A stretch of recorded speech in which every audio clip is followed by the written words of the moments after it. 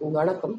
யாக் நிறுவனத்தில் இருந்து அதாவது பெண்களின் நலத்தை பேஸ் பண்ணி நாங்கள் பெண்களுக்கான பணிகள் செய்து வந்துட்டுருக்கோம். பெண்கள் மட்டும் இல்லை, ஆண்கள் எல்லாருக்குமே இது ரொம்ப முக்கியமாக இருக்கும். இது என்ன அப்படின்னா, உணவு மூலமாக நம்ம எப்படி நம்மளை சரி பண்ணுறது, இனிப்பு, புளிப்பு, உப்பு, கார்ப்பு, துவர்ப்பு, கசப்பு, காரம், இந்த அறுசுவையில் ஒவ்வொரு சுவையிலையும் எந்தெந்த சுவையில் என்னென்ன உணவு இருக்குன்னு தெரிஞ்சுக்குவோம்.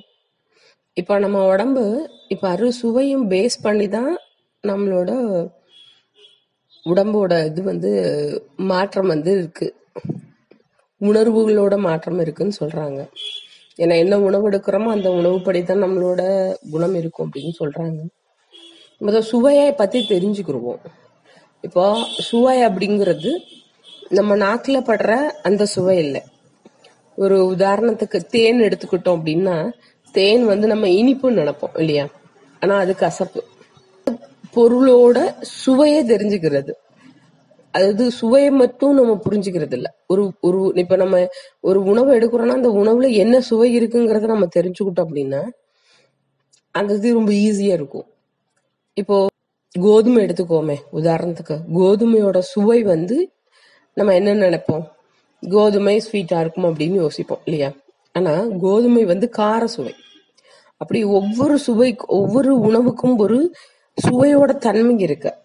அந்த சுவையோட தன்மை எப்படின்னு கேட்டீங்கன்னா ரொம்ப ரொம்ப அழகா வேலை பார்க்கும். ஏன்னா சுவை முதல் தெரிஞ்சுக்கிட்டோம் அப்படின்னா நம்ம எந்த இடத்துல இருக்கோம், நமக்கு என்ன, இப்போ ஒண்ணும் இல்லை, உடம்பு வலிக்குதுன்னா எதனால உடம்பு வலிக்குது அப்படின்னா புளிப்பு கூடி இருக்கும். அப்படி ஒவ்வொரு சுவை பத்தி நம்ம தெரிஞ்சுக்கிட்டோம் அப்படின்னா நமக்கு ரொம்ப ஈஸியா இருக்கும். இப்போ வலி இருக்கு, இன்னொன்னு அசதியா இருக்கு, நரம்பு இழுக்கிற மாதிரி இருக்கு, அரிப்பு இருக்கு. ஒவ்வொரு தன்மைக்கும் ஒவ்வொரு இது நமக்கு உண்டு. சளி இருந்ததுன்னா எதனால சளி இருக்கு அப்படின்னு நம்ம ஈஸியா நாமளே முதல் தெரிஞ்சுக்கலாம். மருத்துவம் தேவைதான், பட் இப்போ பட்னி கிடந்தா உடம்பு கார சுவையா மாறுதுன்னு சொல்றாங்க. சுடுதண்ணி கார சுவை. இனிப்பு பார்க்க போறோம். எங்க இருக்குன்னா தசையில இனிப்பு உருவாகுது. யாரெல்லாம் குண்டா இருக்காங்களோ அவங்க உடம்புல எல்லாம் இனிப்பு அதிகமா இருக்குன்னு அர்த்தம். யாருக்கெல்லாம் சதை நிறைய இருக்கோ அவங்க உடம்புல இனிப்பு நிறைய இருக்கிறதா அர்த்தம். இப்போ இனிப்பு கூடும்போது உடம்பு கூடும். இனிப்பு ரொம்ப குறையும் போது ஒல்லி ஆவாங்க. உடம்பு இனிப்பு இருக்கா இல்லையாங்கிறத உங்க சதைய வச்சே கண்டுபிடிச்சிடலாம். இப்போ இனிப்பு அதிகமாகிறவங்களுக்கு என்ன நோய் வரும் அப்படின்னா, கட்டி வரும், டயபெட்டிக் வரும், உடம்பு வலி இருக்கும். இனிப்பு கூடுனா. இனிப்பு குறைஞ்சதுன்னா உடல் மெலிவு இருக்கும், தலை சுற்றல் வரும். இனிப்பு எப்படின்னு கேட்டீங்கன்னா சாப்பிடும்போது கடைசியா நாம மென்னு சாப்பிடும்போது சுகரா தான் கன்வெர்ட் ஆகும். கன்வெர்ட் ஆகி தான் நம்ம உடம்புலோட டைஜஷன் நடக்கும். இன்னொன்னு, சுகரா கன்வெர்ட் ஆகிறது டாக்டர் சொல்ற மாதிரி சுகர் ஃப்ரக்டோஸாவும் கன்வெர்ட் ஆகும். நல்ல குண்டாகணும்னு நினைக்கிறவங்க நிறைய இனிப்பு சாப்பிடலாம். நல்ல மெலியணும்னு நினைக்கிறவங்க சதையை குறைக்கிற இனிப்பு சுவையான உணவுகளை குறைச்சிக்கலாம். இப்ப இனிப்பு சுவைக்குள்ள சாட் இந்த இது இனிப்பு நிறைய இதோட சேர்ந்துதான் இருக்கும். தனியா இனிப்பு சுவைன்றத நம்ம சொல்லலாம். இப்ப நம்ம சாப்பிட்ற பொருள் சாப்பிட்ட உடனே தண்ணி குடிச்சா அதுவும் இனிப்பு மாறும். இனிப்பு சுவை புளிப்போட இருக்கும். இனிப்புல பழங்கள் நிறைய ஸ்பெசிபிக்கா இருக்கும். இப்ப இனிப்புங்கிறது நம்ம நாக்குல படுறது இல்ல. பேரிச்சம்பளம் நாக்குல பட்டோன்னே இனிப்பா இருக்குன்னு சொல்லுவோம். ஆனா பேரிச்சம்பளத்துல துவப்பும் கலந்துருக்கும். இப்போ மாதுளம்பழம் இனிப்பா இருக்கும்னு நினைப்போம், ஆனா அது துவப்பும் புளிப்பும் இருக்கும். கரும்பு ஃபுல் இனிப்பு. இப்ப சக்கரை இனிப்பு, கற்கண்டு இனிப்பு. இந்த மாதிரி இனிப்புங்கிறது ஸ்பெசிபிக்கான சொல்லணும். இனிப்பு வாழைப்பழத்துல இனிப்பு இருக்கு அப்படின்னா வாழைப்பழத்துல இனிப்பும் புளிப்பும் சேர்ந்து இருக்கு.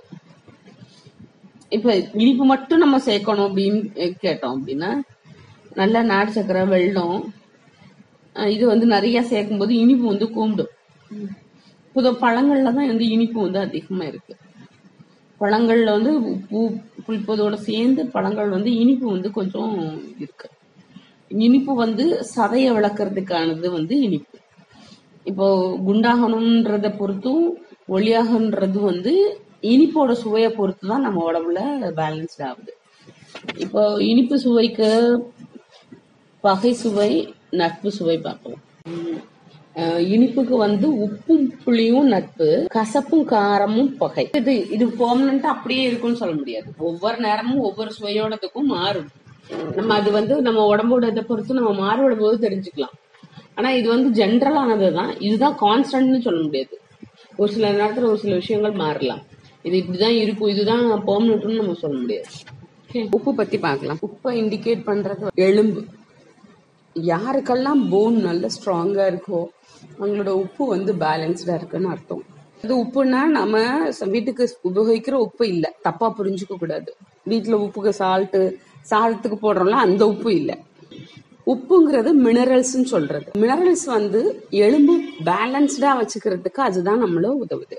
உப்பு நல்லா இருந்ததுன்னா உடம்பு பிரிஸ்கா இருக்கும். உப்பு சரியில்லைன்னா அது சரி பண்றது ரொம்ப நாளாகும். ஒரு உதாரணத்துக்கு ஒரு வீடை கட்டுறோம், இடையில இருக்கிற செங்கலை எடுத்துட்டோம் அப்படின்னா வீடு பலம் இழந்து போயிடும். அது போல எலும்புக்கு வந்து பலம் இல்லைன்னா ரொம்ப கஷ்டமாயிடும். இந்த ஆர்த்ரைட்டிஸ் பேஷண்ட், மனுஷனுக்கு காய்ச்சல் எது வந்தாலும் மருந்து போட்டு எப்படியோ நம்ம அட்ஜஸ்ட் பண்ணிட்டு போயிடுவோம்.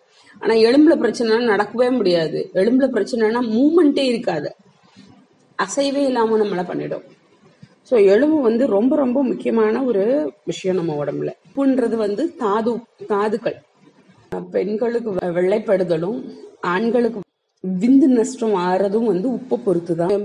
ஆணோ பெண்ணோ நல்லா மெலிஞ்சு போய்கிட்டே இருக்கிறாங்கன்னா பெண்ணுக்கு வந்து வெள்ளைப்பாடு இருக்கிறதும் ஆணுக்கு விந்து நஷ்டம் இருக்கிறதும் பொதுவான ஒரு சிம்டம் அப்படின்னு வச்சுக்கோங்களேன். இப்போ விந்து நஷ்டமோ வெள்ளைப்படுதோ என்ன ஆகுது அப்படின்னா உடம்புல இருக்கிற எலும்புகள்ல இருந்து தான் வெளியில வரும். எலும்பை உருக்கிதான் அது வர்றதா சொல்றாங்க. இப்ப எலும்பை உருக்கினா அது உப்பை நல்லா பிடிச்சு வச்சுட்டு அதுல கொஞ்சோன்னு தண்ணி பட்டுருச்சுன்னா அது கொஞ்சம் கொஞ்சமா மெல்ட் ஆகும் இல்லையா? அது போல நம்ம உடம்புல இருக்கிற எலும்புல இருக்கிற சத்துக்களை வந்து வெளியில வந்து வந்து வந்து வந்துதான் இந்த வெள்ளைப்படுதோ விந்து நீர் போறதோ நடக்கும். உப்பு நல்லா இருந்ததுன்னா நல்ல பிரிஸ்கா இருப்பாங்க. உப்பு குறைஞ்சா டல்லா இருப்பாங்க. காலையில எந்திரிச்சு வந்து டயர்டா இருக்கு, சோம்பேறித்தனமா இருக்கு அப்படின்னா, இப்போ காலையில எந்திரிச்சு சோர்வா இருக்கு அப்படின்னா உப்பு குறைவு, சோம்பேறித்தனமா இருக்கு அப்படின்னா புளிப்பு கூடியிருக்கு. இப்போ உப்பு குறைஞ்சவங்களுக்கு என்ன ஆகும்னா அதாவது மலச்சிக்கல் இருக்கும், ஹெட்டேக் இருக்கும், சோம்பலா இருப்பாங்க, சோம்பேறியா இருப்பாங்க. அப்புறம் பல்லுல அடிக்கடி தொந்தரவு வரும். முடி, நகம், பல்லு. நகம் வந்து கடிச்ச உடனே வந்து கடிச்ச உடனே இல்லை, மீன்ஸ் அதுவாவே உதிருது அப்படின்னாலோ இல்ல பல்லு வந்து அதுவா பொடி பொடியாகி உதிருது அப்படின்னாலோ, அதே மாதிரி முடி வந்து திக்னஸ் வந்து எப்படின்னு கேட்டீங்கன்னா ரொம்ப சாஃப்டா இருக்கும்.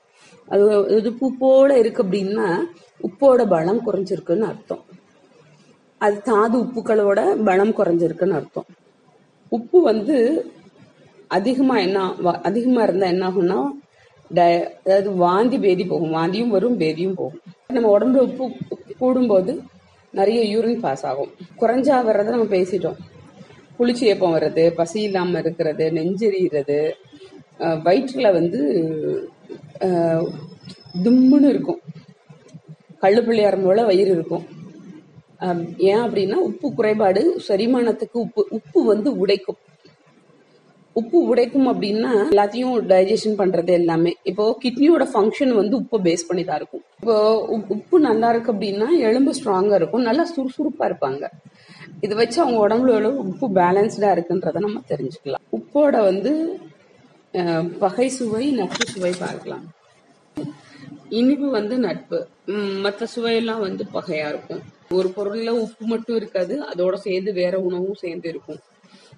இப்போ பீக்கங்காயில வந்து புளிப்பும் இருக்கும், மணத்தக்காளி கீரையில கசப்பு இருக்கும். ஆனா மணத்தக்காளி கீரை பார்த்தா உப்பா அப்படின்னு தெரியாது, ஆனா அதுல தாது உப்புக்கள் வந்து இருக்கு. வெங்காயம் வந்து உப்பு இருக்கு, அது ஒரு நீர் வரும் இல்லையா? எதெல்லாம் புளிஞ்சா நீர் வருதோ அதெல்லாம் உப்புக்கள், உப்பு சத்து உள்ளதுகள். கிட்னியோட ஃபங்க்ஷன் ஸ்ட்ரென்தன் பண்ணா எலும்புகள் நல்லா இருக்கும். எலும்புகள் நல்லா இருந்தா ஆரோக்கியமா இருக்கலாம். ஆரோக்கியமா இருந்தா எல்லா வேலையும் ஈஸியா பார்க்கலாம். எலும்புகளை ப்ராப்ளம் வந்தா ரொம்ப, அதாவது எலும்புல இப்போ எலும்புரிக்கு நோயின்னு ஒரு நோய் வந்து வழக்கமா இருக்குது, இப்போ அதிகமா வருது. இப்ப நிறைய பேருக்கு வருது. அது கவலைனாலையும் வருது, எலும்பு வந்து பிரச்சனை ஆறதுனாலையும் வருது. இப்போ எலும்பு வந்து உடனே சரி பண்றது ரொம்ப நாளே எடுக்கும். ஆனா எலும்பு சரி பண்றதுக்கு தீர்வு உண்டு. எலும்புரிக்கு நோய் வரவங்களுக்கு எலும்பு சரி பண்றதுக்கு ரொம்ப நாளா இருக்கும். அதனால நம்ம எலும்பு வந்து நம்ம வீட்டோட தூண் போல, நம்மளோட எலும்பு ஒரு வீட்டுக்கு ஒரு தூண் எவ்வளவு முக்கியமோ அது போல எலும்போட பலன் வந்து நம்மளோட உடம்போட தூண் போல. அதுதான் நம்மள தாங்கி நிக்குது. இப்ப சதை அதெல்லாம் அடுத்தடுத்து நம்மள ப்ரொடெக்ட் பண்ணுது, எலும்பை ப்ரொடெக்ட் பண்ணுது. ஸோ எலும்பு வந்து நம்ம உடம்புக்கு ரொம்ப ரொம்ப முக்கியம். எலும்பு நல்லா இருக்கும், அவங்க எல்லாம் முக அழகும் இருப்பாங்களாம். ஏன் அப்படின்னா உடம்புக்கு வந்து அவ்வளோ ஆதாரமா, ஏன்னா அகத்தின் அழகு முகத்தில் தெரியும்னு சொல்லுவாங்க. எலும்பு நல்லா இருந்ததுன்னா உடம்பு நல்லா இருக்கும், உடம்பு நல்லா இருந்ததுன்னா முகம் நல்லா இருக்கும். அதனால இந்த உப்பு உணவுகளை வந்து அதிகமான உப்பு உணவுகள், அதாவது முடிஞ்ச அளவுக்கு நமக்கு உப்பு உள்ள பண்டங்களை நல்லா சேர்த்துக்கணும். சேர்த்துக்கிட்டா ஓரளவுக்கு நல்ல உடம்புகளோட பேலன்ஸ் வந்து தெரியும்.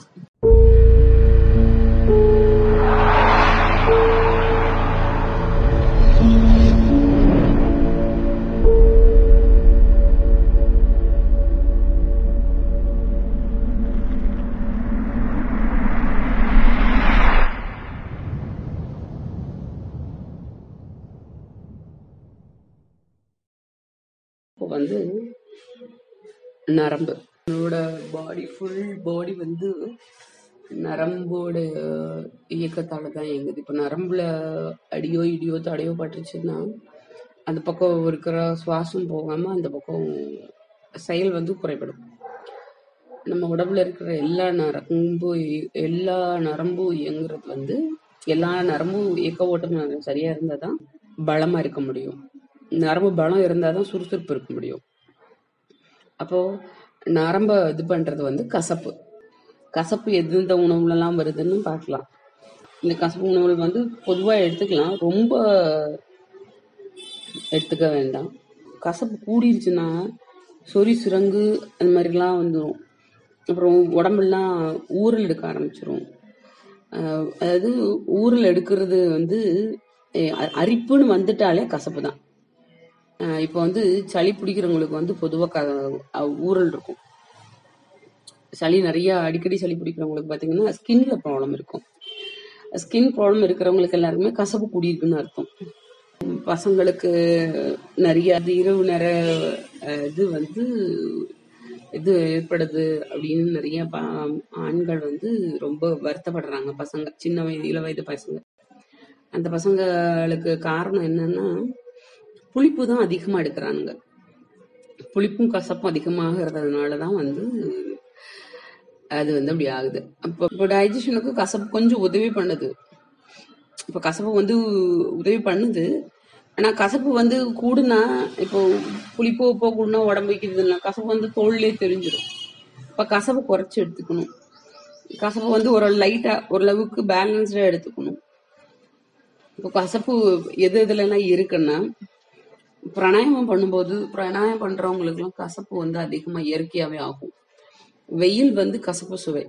இப்போ வெயில்ல நம்ம ரொம்ப அழைஞ்சோம்னா கையில எல்லாம் வந்து பொறி பொறியாகிறது, அரிப்பு வர்றதெல்லாம் இருக்கும் இல்லையா? அப்ப வெயில்ல போகும்போது கசப்பு அதிகமாகும். பிராணாயாமம் பண்றவங்களுக்கு கசப்பும் காரமும் கூடும். இப்போ பிராணாயாமம் பண்றவங்க வந்து உப்பும் சேர்த்துக்கணும். இன்னொன்னுன்னா பிராணாயாமம் யோகாசனம் பண்ணும்போதே கசப்பு வந்து அதிகமா உடம்புல உருவாக்கப்படும். நம்ம எதுவுமே சாப்பிட வேணா அதுவாகவே உருவாக்கிறோம். அதனால நம்ம கசப்பை வந்து கொஞ்சம் கவனமா சாப்பிட்டுக்கணும். இப்போ கசப்பு கூடுனா பாடி டயர்ட் ஆகிறது, அதாவது பாடி டயர்ட் ஆகுறதுன்னா ஸ்ட்ரென்த் இல்லாம இருக்கிற மாதிரி இருக்கிறது, டயர்ட் ஆகுறது, சளி பிடிக்கிறது, தலைவலி வர்றது, காய்ச்சல் வருது, நரம்பு பலவீனமாகிறது போன்றது வந்து நடக்கும். கல்லீரல் நிறைய பேருக்கு பிரச்சனை அப்படிங்கிறாங்க. கல்லீரல் மண்ணீரல் பிரச்சனை அப்படிங்கிறாங்கன்னா, கசப்பும் உப்பும் கரெக்டாக பேலன்ஸ்டாக இருந்தால் கல்லீரல் மண்ணீரல் வந்து சரியாயிடும். கசப்பு கூடுனா வந்து தூக்கமின்மை இருக்கும், அரிப்பு இருக்கும், சிரங்கெல்லாம் இருக்கும். கசப்பு குறைஞ்சா வந்து அஜீரணம் இருக்கும், சோம்பல் இருக்கும், தலைவலி இருக்கும், போட்டுறது இருக்கும். கசப்புக்கு நட்பு காரம், மற்ற சுவையெல்லாம் வந்து பகை. காரம் சுவையை பத்தி நம்ம பார்க்கலாம். நம்ம உடம்புல காரம் எங்க இருந்து ஆரம்பிக்குது அப்படின்னா நம்மளோட சலைவா உமிழ்நீர்ல இருந்து ஆரம்பிக்குது.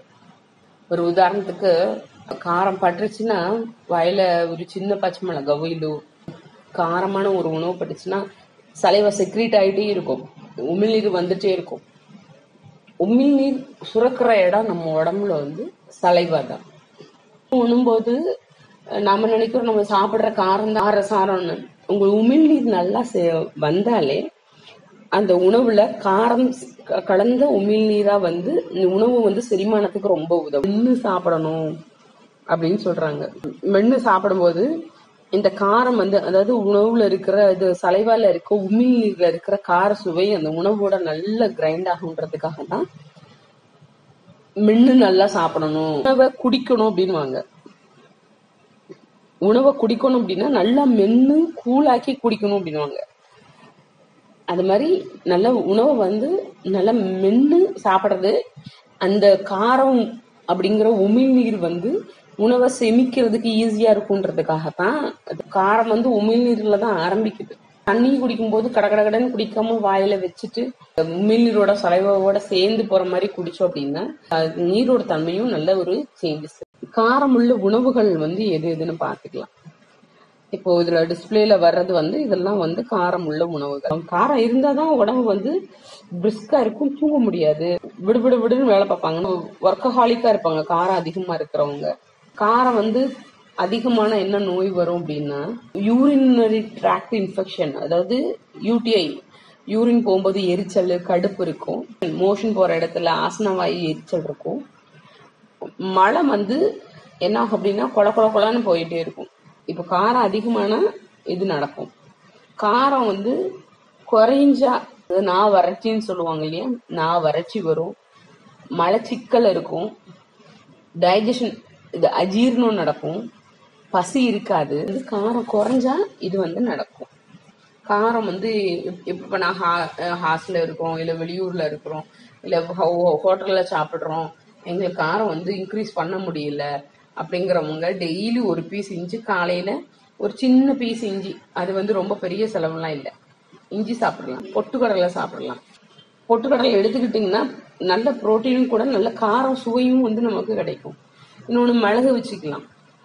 யாருக்கெல்லாம் டைஜஷன் ப்ராப்ளம் வருதோ அவங்க எல்லாருமே காரம் எடுத்துக்கிறது இன்னும் நல்லா இருக்கும். காரம்னா நம்ம எல்லாரும் என்ன நினைப்போம், பட்டவத்தல் காரம், மிளகா காரம் அப்படின்னு நினைப்போம், இல்ல மிளகு காரம் அப்படிதான் நினைப்போம். நம்ம உடம்புலயே உமிழ்நீருங்கிற காரம் நம்ம உடம்புலயே இருக்கு. உமிழ்நீரை நம்ம சுரக்கிறதோட இதை வச்சு நம்ம உடம்போட தன்மையை நம்ம நிர்ணயிக்கலாம். நம்ம உடம்புல காரம் இருக்கா இல்லையா. உமிழ்நீர் சுரந்தா நல்லா உமிழ்நீர் சுரக்குது, சலைவா செக்ரீஷன் நல்லா இருக்குன்னாலே நம்ம உடம்புல காரம் சரியான அளவு இருக்கு. இப்போ உமிழ்நீர் சுரக்கிறதே இல்ல, வாய் கசப்பு இருக்குன்னா அவங்க உடம்புல காரத்தன்மையே இல்லை சொல்லுவோம் இல்லையா. காய்ச்சல் வரும்போது உமிழ்நீர் சுரக்கல அப்படின்னு சொல்லுவோம், கசக்குது அப்படின்னு சொல்லுவோம்.